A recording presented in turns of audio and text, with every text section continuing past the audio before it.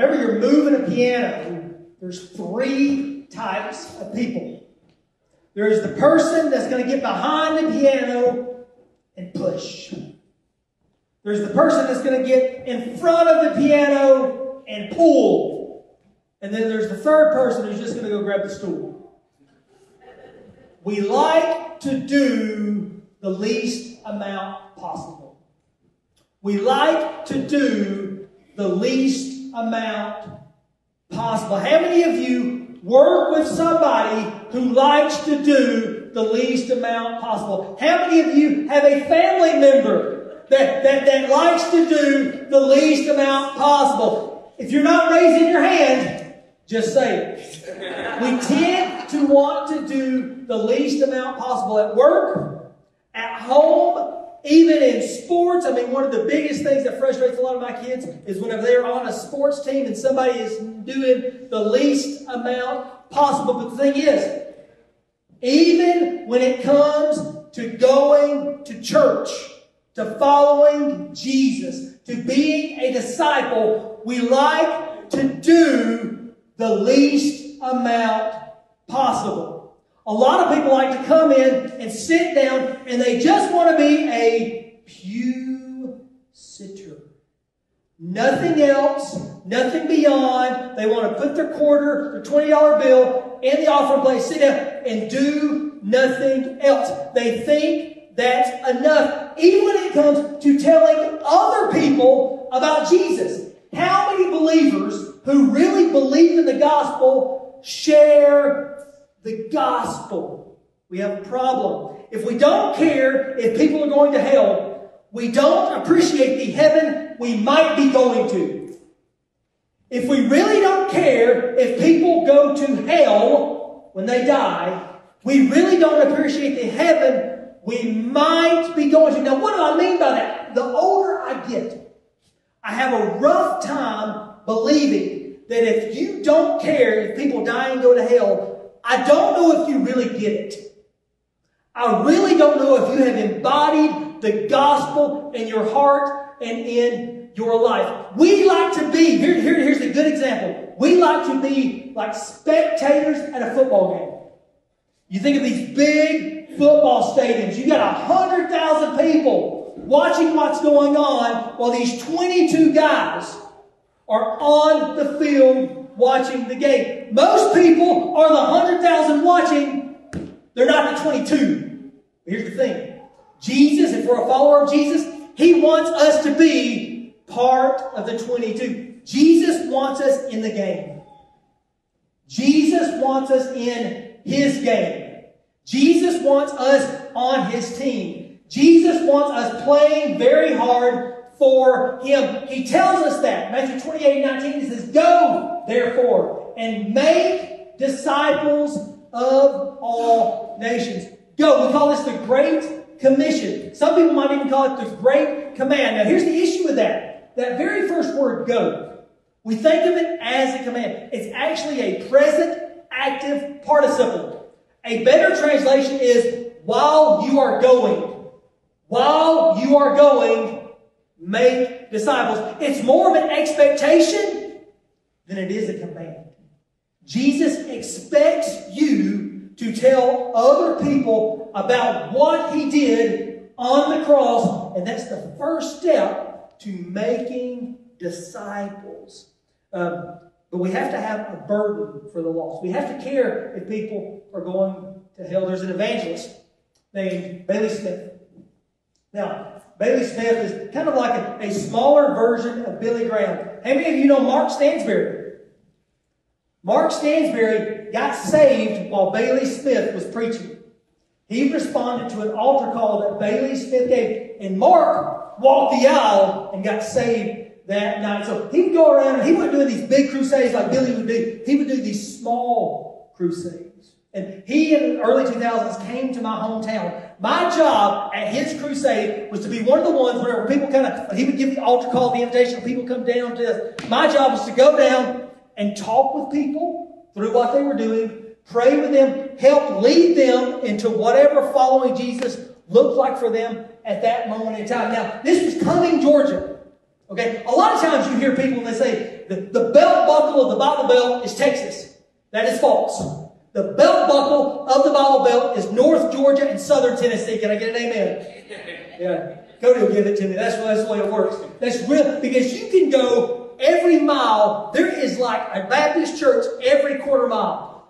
Everywhere you go. They are all over the place. So the very first night of this crusade, Monday night, poor Bailey, he's preached, he's taught. I would say 99%, if not 100% of the people in attendance that night were regular churchgoers. I don't think there were many unbelievers. I don't think there were many de-church people there. And he is there, and he gives the altar call. And you can feel his burden for the lost. Him pleading with people, coming forward. And as soon as he gives it, he's waiting, and nobody comes. And he has said, I cannot believe that there's no conviction in this place. That there's nobody who has never heard the gospel and never committed publicly that wants to come down. There's nobody in here that is struggling with something that just needs to be prayed for. There's nobody in here who just needs to come down and give a hug. And I'm sitting in the back going, I think I need to go down. Like I am getting convicted as he goes because he had a burden for the lost. Now here's the thing. The key for sharing the gospel depends on your burden for the lost. The key for your effectiveness in sharing the gospel is your burden for the lost. I think this is the way I put it. Your burden for the lost makes the difference in how effective you will be in sharing the gospel. So if we know that, we have to have a heart for the lost, if we know that God expects us to go and share, what are some sharing gospel principles? Some sharing the gospel's principles. We're jumping back into Luke chapter 10. We finished 6 weeks on talking about marriage till death do us part. I had people tell me that was the best series I have ever done. I also had people say, Joel, I'm not coming back to church till you're done.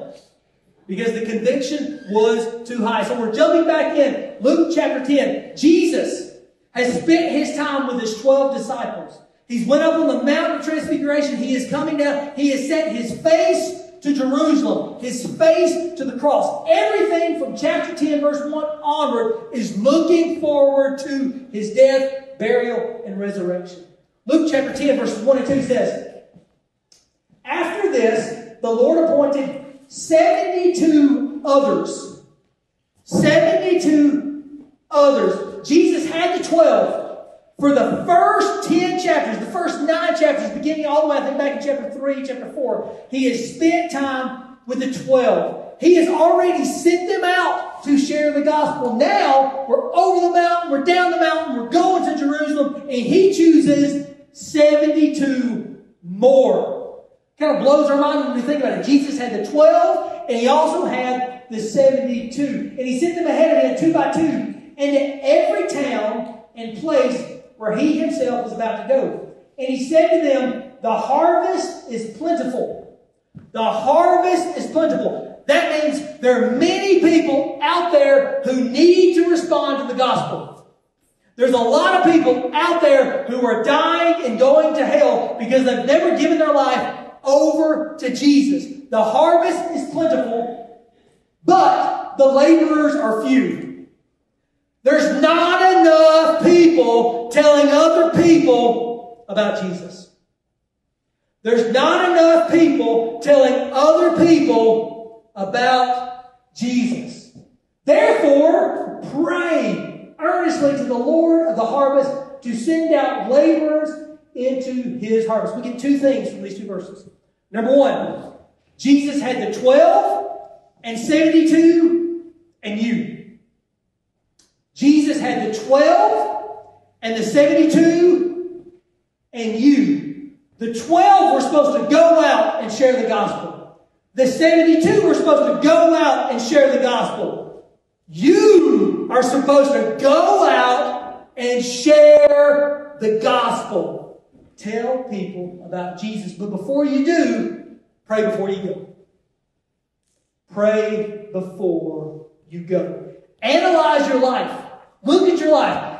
I challenge you just to pick one person One person that you know that does not know Jesus. One person that you know that needs to follow Jesus, and start praying for that person. Praying for their heart. Praying for their soul. Praying for their conviction. Praying that they would believe in Jesus. I've got a buddy that I've been praying for since Jace was 5 years old. For him to come to know Jesus as his Savior. You pick that person and you pray for that person. And then before you go talk to them, you pray for favor in their sight. That your words will actually do something when you open up your mouth to talk about Jesus. It's like what I call the Nehemiah prayer. Back in the book of Nehemiah, Nehemiah was the cupbearer to the king. A very important position, almost like the king's bodyguard. In the presence of the king, you cannot be unhappy. If you are unhappy in the presence of the king, you got killed. Nehemiah had a burden on his heart to go back to Jerusalem, to build a wall around Jerusalem to protect his family. And that burden made him sad because he couldn't do it. And he's in the presence of the king. And the king says, Nehemiah, what's wrong? If he said the wrong thing, Nehemiah could have been killed. So in that moment, it's only half a verse. Nehemiah prays for favor in the sight of the king. Pray for favor in the sight of the person you are going to share Jesus with. Pray the Nehemiah prayer. Pick that person, then pray for that person and pray for your words. Keeps going, verses 3 through 7. Go your way, behold, I am sending you out as lambs in the midst of wolves. Man, when you are bold enough to tell people about Jesus, you're going to get a lot of backlash. People might make fun of you. They might put you down. They might not want to hang out with you because you're so bold sharing Jesus with them. But you have to be bold, and it is dangerous, especially in parts other than America. You share the gospel in a lot of other countries, you will get killed because it's illegal. We have a benefit, a blessing of being an American, amen? To have the freedom to share the gospel without being killed. But we still don't share the gospel. We still don't share the gospel. Carry no money bag, no knapsack, no sandals, and greet no one on the road. Whatever house you enter, first say, peace be to this house. And if a son of peace is there, your peace will rest upon him. But if not, it will return to you and remain in the same house, eating and drinking what they provide, for the laborer deserves his wages. Do not go from house to house. Now, you read this, and he sends out the 72. He sent out the 12.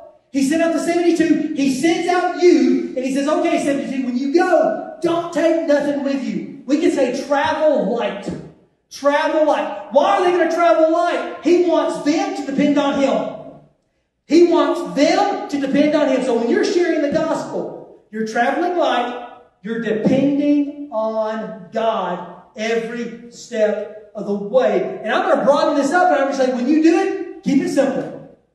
Keep it simple. When you're sharing the gospel, pray before you go. Then keep the gospel simple. Keep it simple. The last probably month, Ken and I have been working on this house that we bought from my mom and my sister. And we've been doing a lot of things to the house, kind of, touching it up, making it look a little bit nicer. And I've learned a lot of things while we're working on this house. One of the first things I learned was what DIY stands for.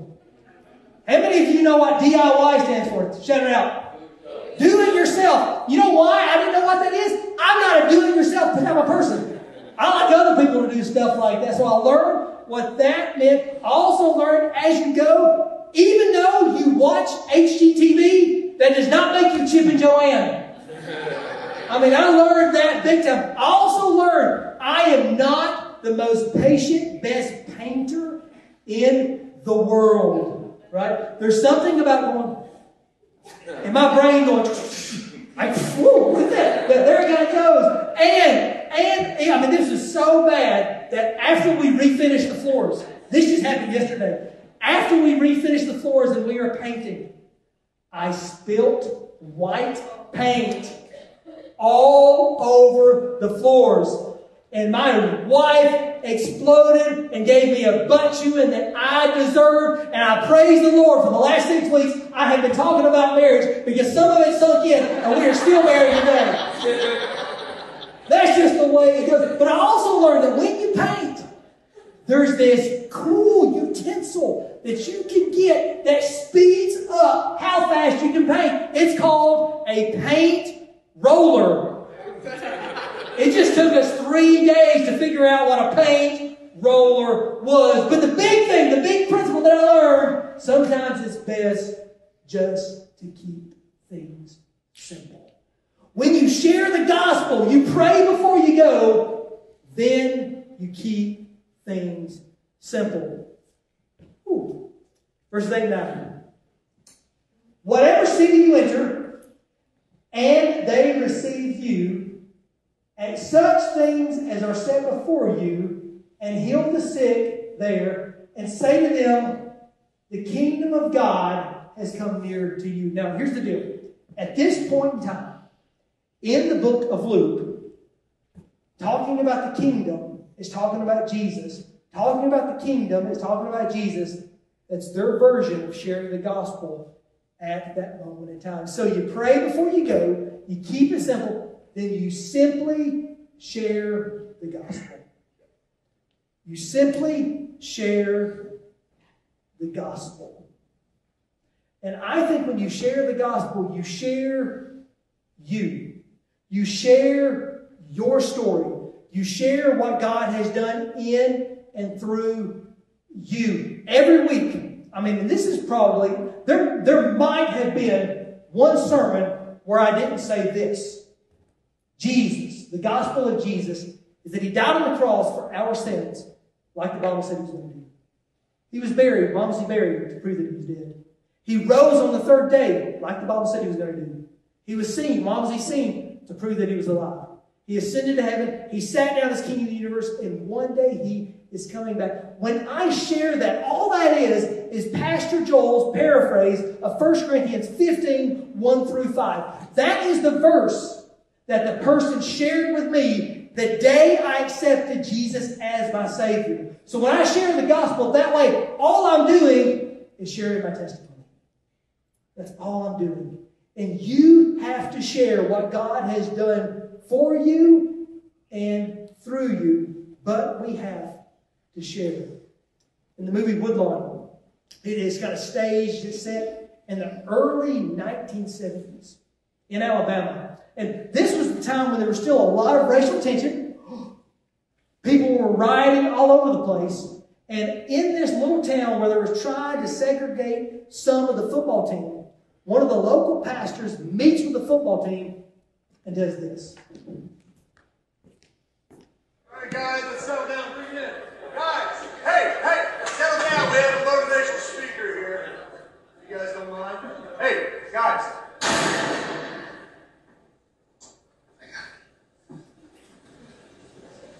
Good luck.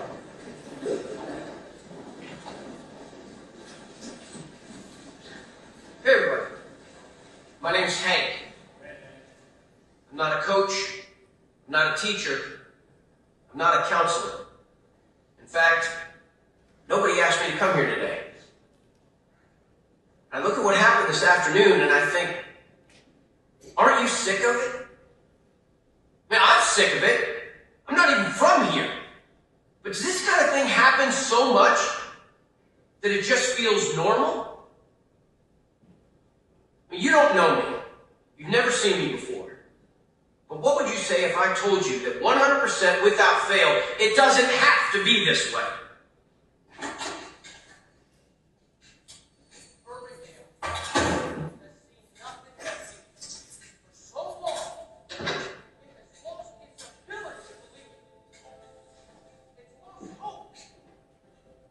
Let me tell you what Jesus said. He said, I am the way. I am the truth. I am the life. And that means something to me. Because I let it mean something to me. I'll tell you something else that seems crazy. Only it's not. I love you. I care about you. Each and every one of you. I care about what you've seen. been through. I care about your pain. So does God. Jerry, I love you. what's going on? This is 5 minutes. It's been for I now. died. We need to wrap this up. Oh, Ted, in your place. Man, I know this sounds crazy, but just give the guy a chance. We need to let this loose.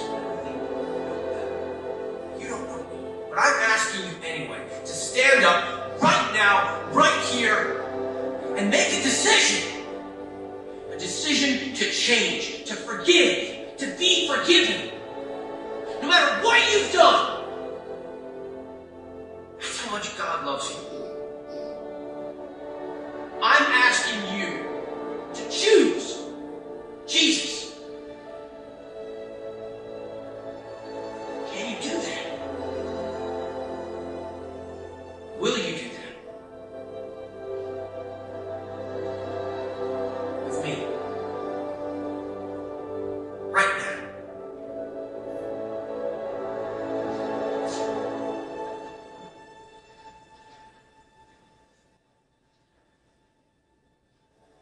Thank you.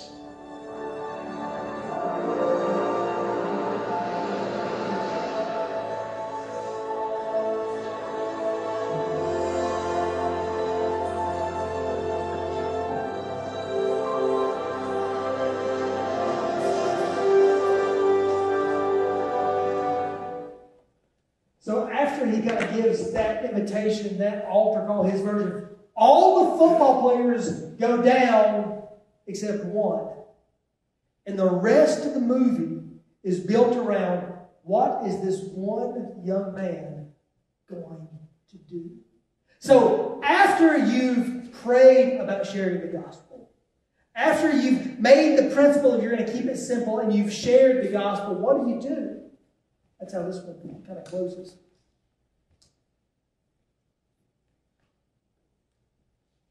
He who hears you hears me.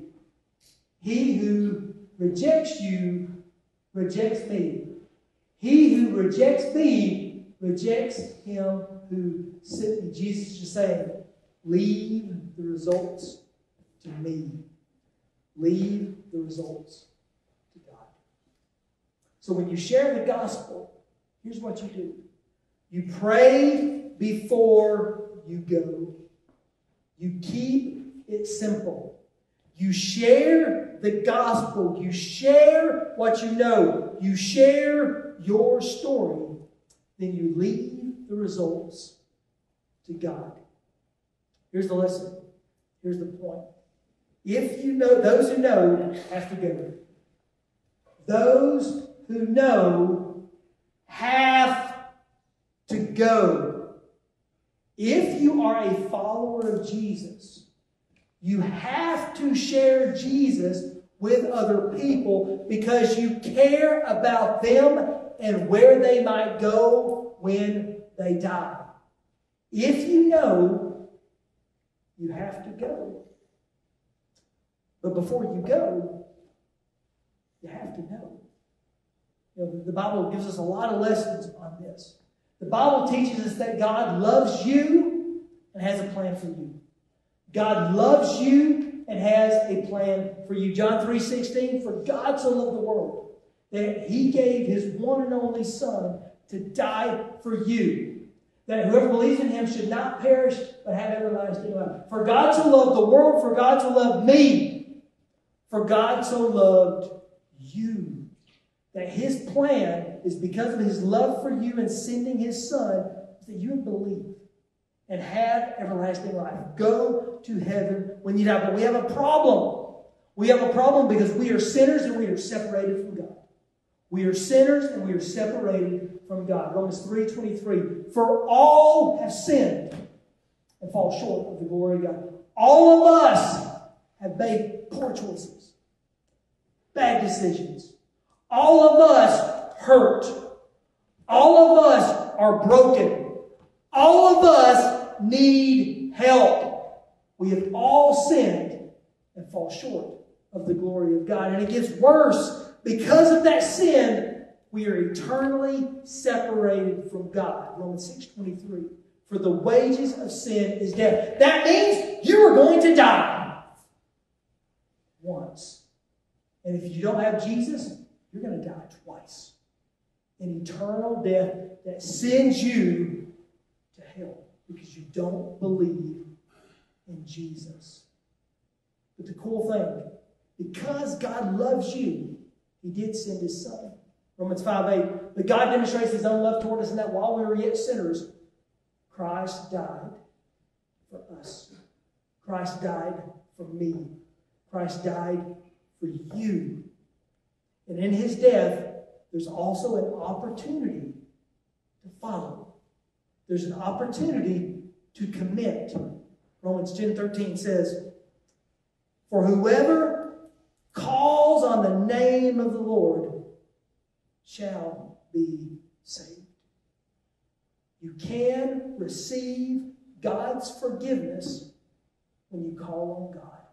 You can receive God's eternal destiny in heaven if you believe.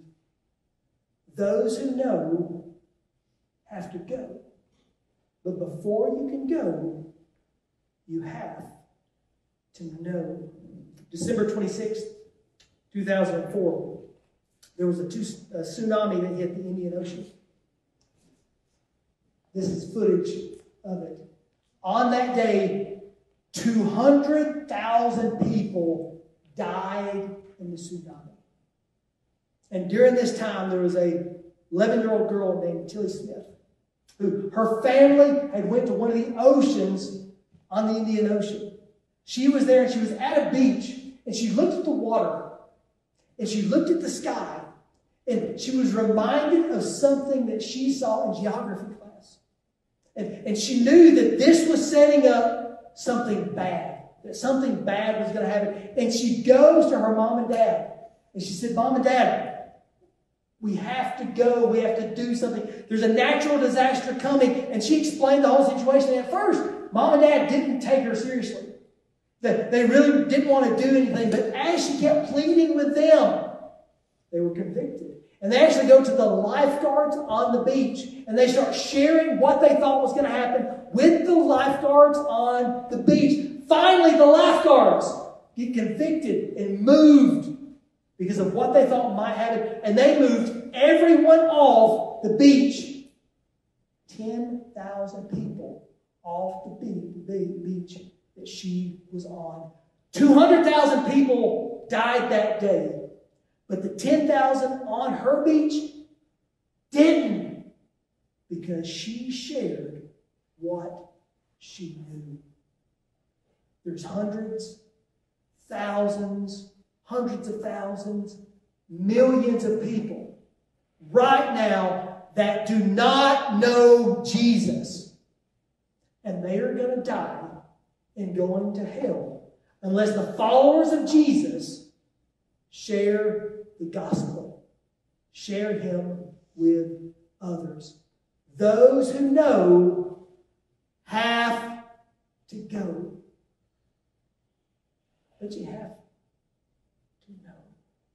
We go back to Romans 10:13, and it says, for whoever calls on the name of the Lord shall be saved. Whoever calls on Jesus can be saved. My question is, are you one of the whoever's? Are you someone who is here today who has never trusted in Jesus? You've never made a public, hey, I'm going to follow Jesus for the rest of your life. You don't know for sure you're going to go to heaven when you die. And maybe today is the day you need to call on Jesus. And when you call, there's a reason I wanted it on the roller. I just scooted it out of the way. When you call on Jesus, the first part of that is you have to confess. You have to confess that you are a sinner, that you've done things in your life that has hurt you, that has hurt others. You have to admit that in the world, the situation you live in, you are broken and you cannot fix yourself. You have to tell Jesus that and say, God, I'm sorry. I need you. I need forgiveness. Please forgive me. And then after you confess, you have to accept. You have to accept Jesus. That means you believe that He is God in the flesh. You believe that He came to this earth to die for you. You believe that you are forgiven based on what Jesus did on the cross, and when you declare Him as Lord, you will go to heaven when you die. And after you confess, and after you accept, then you have to live for Him. And maybe that's a lot of people in this room. You have to live for Him. And part of living for Him is leading others. You confess, you accept, you live, and then you lead. That is an acrostic. But that's what we're supposed to do. So here's what I want to do. Right now, I'm going to sit down. And if you have never called on Jesus publicly as your Savior, I'm asking you to come. If you are hurt, if you are broken, and you just need a hug, I want you to come. If you just need to be here, people to see you and pray for you, I want you to come. The choice is yours, though. Will you come? And as I sit, I'm going to pray. I'm going to pray that you will get convicted. That the emotion spiritually will come on you and you will want to move. That you will want the people in this room to pray for you, knowing that they love you. That Jesus loves you. And that you want your world at this moment in time to change. If you don't like your life, if you don't like the dominoes that fall, the part of the problem is you probably haven't fully committed. And if you want to change, and if you want your world to change, you have to commit to Jesus. And now's the time. Won't you come?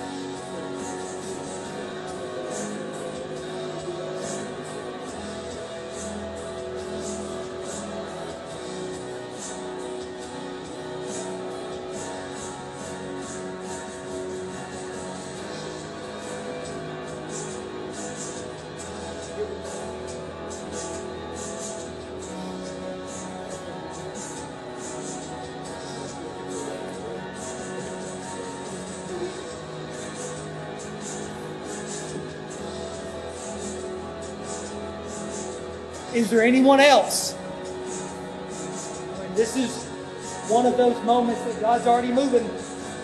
He can keep moving if you allow Him to move.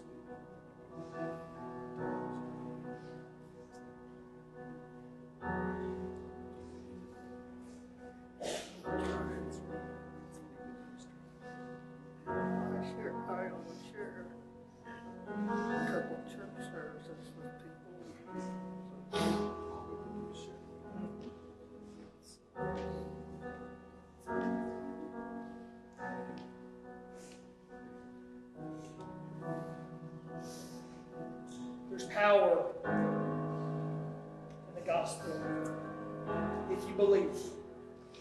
There's power in the gospel if you believe. The gospel changes lives if you believe, if you follow. I'm going to close this in prayer, and then we're going to be dismissed.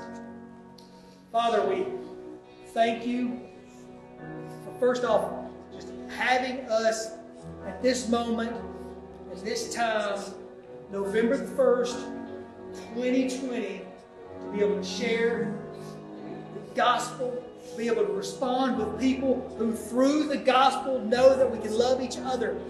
We pray for change. We pray for commitment. And we pray that the world will change through hearing the gospel of Jesus, because we all know that's the only thing that can change it. We love you. We praise you in Jesus' name.